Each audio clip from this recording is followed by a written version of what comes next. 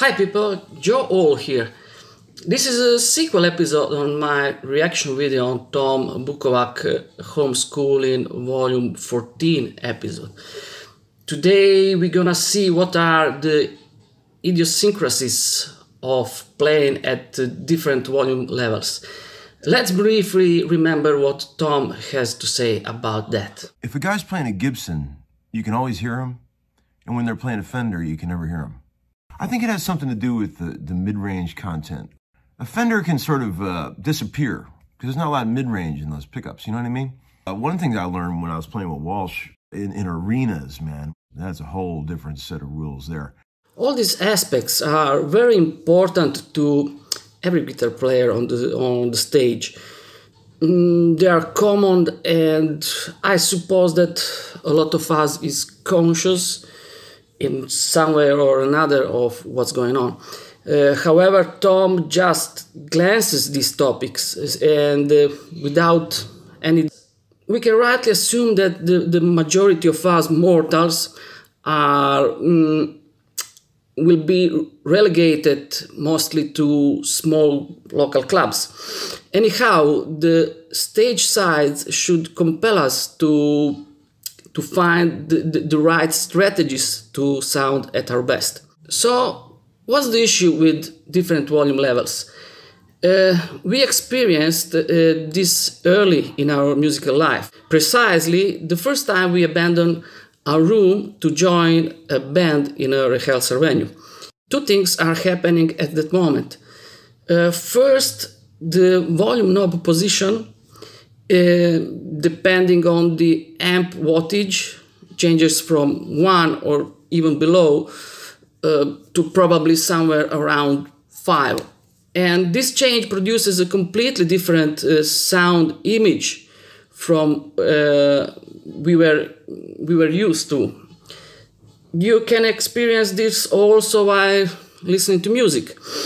If you turn the music down to barely audible and then turn it up loud, the difference should be evident.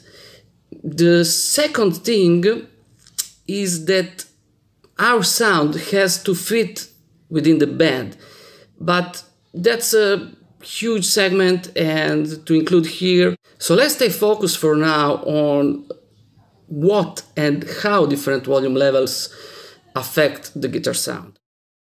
In our room, or at low volume levels anyway, we hear very little bass and mids, but the treble is usually fine. That's because the speaker has a certain sensibility and construction sturdiness to resist at full power. To generate low frequencies, the amp speaker needs energy because the cone has to move much more than for the high frequencies. And if there is no juice coming from the amp signal to the speaker, there won't be any low end. So we compensate for that with the EQ section of the amp. When the volume goes up, all that bass and middle that we fine-tune to our room becomes excessive, and while there's a lack in the treble range. This sudden frequency image change at some point of loudness is not anymore inherent with the sound or the equipment itself, but it has to do with the way we hear. The human sense of hearing is very particular, and there is no way around it. We have to learn how to deal with it. There are two main things you should know. Our hearing is hugely affected by volume levels because of our eardrum, and our eardrum at different sound pressure level, or SPL in the technical lingo, convey different informations to the brain. At low SPL, the ears are very sensitive to minute volume changes, while conversely, at high SPL, our hearing needs much bigger steps in volume change to be able to perceive it. Maybe you are guessing, and you're guessing right. That's the reason why we all have logarithmic pots inside our guitars. That's because we hear in a logarithmic way. So to accommodate that we hear linear volume changes, okay, the pots have to be logarithmic. Don't be fooled by those linear pots marked with the letter B, because they are not linear to our ears. This is very important.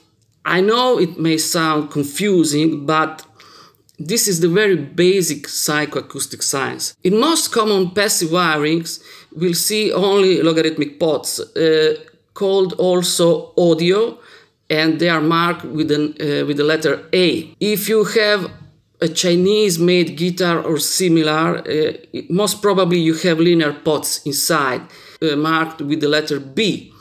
So for good measure, you may want to check that, and for an optimal response from your instrument, consider to replace them with those marked A250K for single coils and A500K for humbuckers.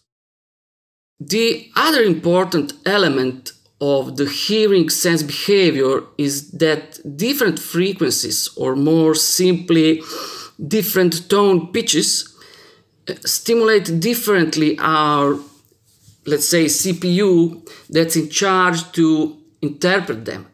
In layman's terms, that means that at same volume, we will hear some frequencies as louder and other as quieter, okay? So if you put your speakers at a fixed level, and if you sweep across the audible frequency range, which is in theory from 20 Hz up to 20 kHz, you will hear a difference in volume between some of the frequencies. Keep in mind that the guitar frequency range in standard tuning is somewhere from 80 Hz up to 4.5 kHz, mostly due to the amp's speaker range. So in any case, we are able to hear above and below the spectrum of our instrument. To make it more fun, this psychoacoustic effect will change in relation to a different SPL at which our ears are exposed, producing different impressions of the frequency range, and that's happening accordingly to the Fletcher Munson curves. I'm leaving you below a link with a reference video to check out. So guess what? Let's watch a snippet from Homeskoolin Volume 19. So when you're getting sounds like that in the studio, there's so much low end and stuff in there, and there's not a lot of mid-range. So what I do is I like to dial in a lot of mid-range. I'll take an EQ pedal and I'll boost the mid-range a lot. Anytime I'm playing like low, clean sounds, I gas the mid-range on EQ pedal to get it to really speak in the mix. Because if you don't, it's too much of this EQ curve. It's like a high, lots of highs and lows with no mids, and it's like a smiley face Fletcher Munson curve. Look that up. Now let's see the Fletcher Munson diagram.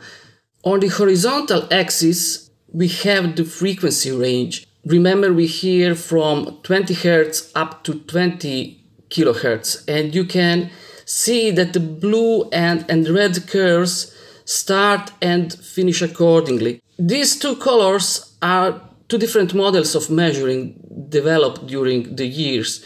For our purposes, we will refer to the red one, which is the ISO standard. Decibel-wise, consider that 60 dB is the level of conversational speech measured at 1 meter distance, and that vacuum cleaner hits around 70 dB at the same distance. So we can consider this range in music as low volume. We can see that from 80 to 200 Hz, bass is still more prominent in comparison to the mids, which go from 200 Hz up to 2 kHz.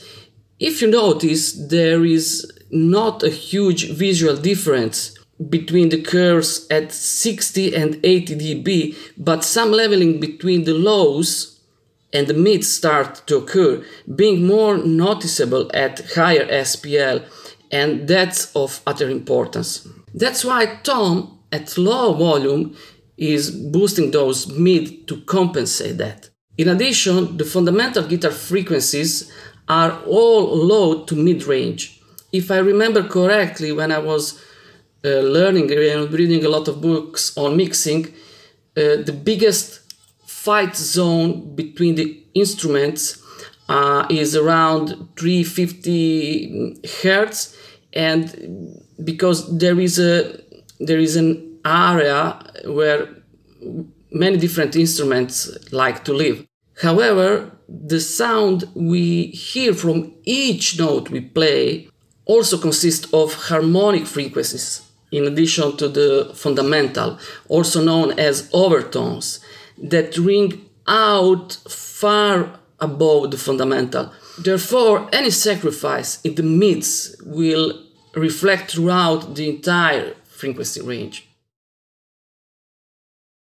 I had a really good rig on the Walsh tour. The tone when you were standing on stage was just lovely. I had it dialed in like it was big, fat, warm, gushy sound. And I remember thinking, man, this is like tone heaven up here. And then I remember going over by his rig in the middle of the stage, and it just, like, Joe's rig sounded like buzzing bees, man. It was just so bright, so trebly. Early in the day, I would go sit out in the crowd and I would watch our guitar techs, you know, test the rigs. And my rig sounded like, ugh, compared to Joe's. Joe's rig sounded amazing out front because all that treble. You can't have enough treble in an arena. There is no way you could put too much treble on a guitar in an arena. The shit that works in a studio or in your basement doesn't really work in a 40,000 seat venue. Let's watch another tone guru, Matt Schofield, and his tips on tone. First of all, on almost any amp, a bit more treble and a bit less bass is going to be a good starting point. Very rarely do you find an amp where you need the bass all the way up and the treble all the way off, unless it's like one of those weird 80s JCM 800s where you got to turn the treble all the way off. But other than that, if it's a Fendery or a Marshall type amp, then you're going to want like a bit more treble than bass generally. Okay, both Tom and Matt are talking about having abundant high frequencies. What's the importance of that? If we look at the graph again, we can see that from 2 kHz, or the beginning of the high frequencies region, up to 4 kHz, there's a very pronounced dip regardless the SPL. So for a balanced guitar sound, little less bass, enough mids and treble are the name of the game. Usually on a good instrument and on a good rig, the treble sounds rich and complex, carrying a lot of harmonic information, so very musical. And in addition to a good playing technique, they should never sound harsh or ear-piercing in a band context, unless we really want to for some reason. The biggest issue inexperienced people encounter is an overpowered amp for the needs. If a gig requires, let's say, 20-30 watts amp and the amp is 100 watts, well, what will happen? A wishful thinking guy that brings in the 100 watt beast will need to turn it down quite a bit to a level where even a top-notch 100 watt amp sounds probably worse than a 15 watt Blues Junior. Those people should understand that a big amp is like a racing car, and that's something also Matt says. It's made to go fast. The tubes, the speakers, the cabinet, every single component is thought, designed and built for very specific use. So if it's used to go slightly faster than a pedestrian, everything that will come out will be flat and lifeless. The ultimate end of the chain mixer, which is the speaker, it may also be tuned for a completely different use, for a completely different EQ response. Just because the designer of the amp chooses a specific speaker and designs a box or a cabinet, and he takes in consideration those Fletcher Munson effects at a completely different loudness level, or if you will, at completely different working range. So to make a big amp sound good at low volume, a good power attenuator is critical, and that's a known thing. Let's hear what Matt Schofield says about that. Observations then. We're talking about bass and treble and the way you knock it down on the amp and you give a bit more treble and you get plenty of presence in there, and there's that something I've always loved about your tone, which I've noticed as the years have gone on, is there is that, I don't want to use the word fizzy because fizzy is a negative word, there is a presence in the high end by compression and bite. Yeah. But I don't think that would work quietly. No, it would sound horrible. It has to be, or like even like doing this today. Yeah. There's no point in me bringing this in and then turning the master volume down. Yeah. Because all of this falls apart at that point. You know, it's like, to me, this is gain staging from the guitar volume and the pickup selection through each one of these. Everything is like part of a chain that eventually comes out of the speakers. Then you change one thing. We talk about it all the time, and to hear someone who does it, it's so important, because that pedal doesn't sound like anything at all until you connect it to him, that guitar and that amp. And at that point, and then it also doesn't sound like anything with the volume turned down. No. So it's all interconnected beyond any way of explaining it. It's kind of depressing for those of us who don't get to play really loud all the time, because you know it's there, you know that's where the good stuff is. But I would say if I wasn't able to use an amp that powerful, and that's 50, and I've got the new 100 as well, which it's not really loud, it's just even bigger, but you can get a similar effect off a smaller amp, but it's still not the same as moving the same that air. But you know, like even if we had a deluxe, like a nice old deluxe or something, we could get close at less volume, and then the fuzz would work still. You know? So the amp needs to be in its kind of happy place. It? So I'd rather change amp sizes than adjust like those are not volume controls on amps to me. They are additional tone controls in a way. That's how I see them. So they get put where it sounds best, and then we have to deal with it one way or another, whether it's a piece of perspex or angle it the other way or whatever. That's the workaround. There's no such thing as a master volume, really. When a tone is generated, it's made, as we said, from the dominant, which is the most prominent audible frequency, and in its information there are also contained overtones, the harmonics of the dominant. Those are less audible, kinda buried in the overall mix of the band.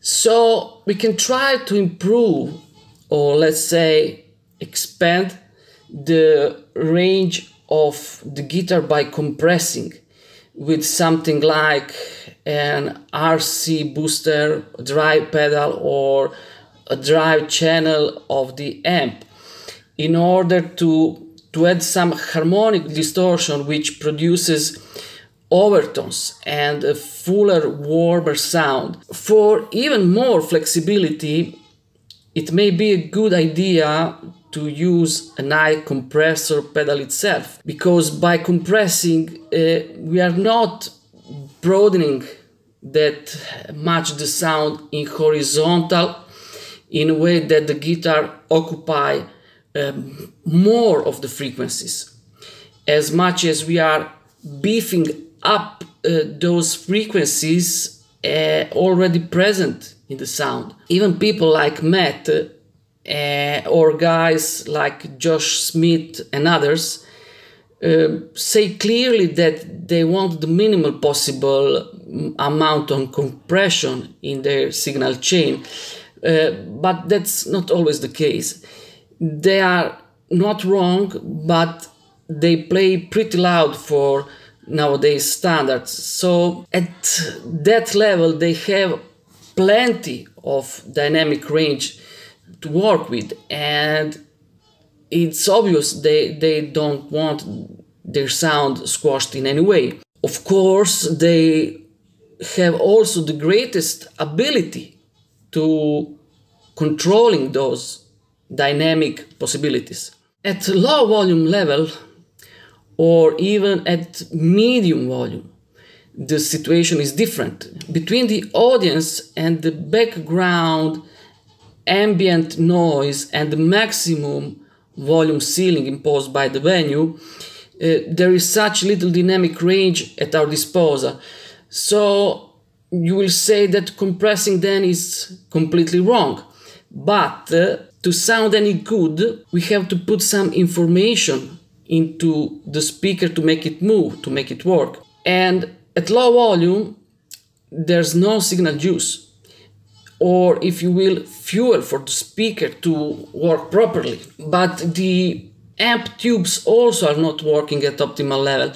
So we have a different feeling on the instrument in relation to the we receive from the amp feedback. The notes usually tend to kind of die on us, and because there's very little sustain. To me, this, let's call it input-output information lag, is maybe the first step to take care before the sound quality itself.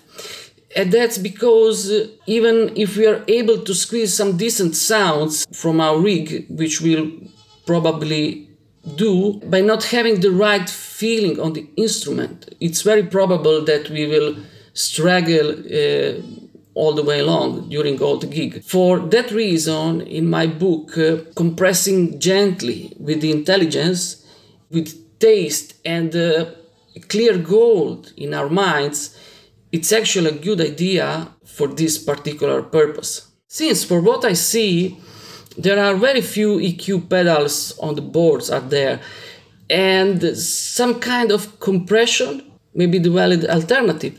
So you may want also try both at the same time, but that requires some diligence, because it's possible to compress first and EQ after, and vice versa. In short, the first method is more intuitive and produces less hum, which is of paramount importance if you are playing some kind of single coil guitar. The second method requires a more analytic approach, hence more knowledge and sensibility to achieve the best result. This last method is likely to produce more hum in the hands of an inexperienced user, and the Boss GE7, the pedal that Matt uses, is known for that, and Tom says it clearly that it has to be modded. So then, and then my favorite pedal of all these pedals is the old Boss EQ. Man, I've got that pedal. It's really noisy. Well, you got to get them modded. What's the mod? Yeah, they just quiet them down. You can go in and get all the hiss out of them. So before you buy it, add this mod to your budget. Regardless of what I said here, I'm sure that everyone will find what works best for them. In the next video, I'll show you how I use my Origin Effect slide rig compressor. Make sure you don't miss it by subscribing to this channel. Thank you so much for watching. Until next time, take care.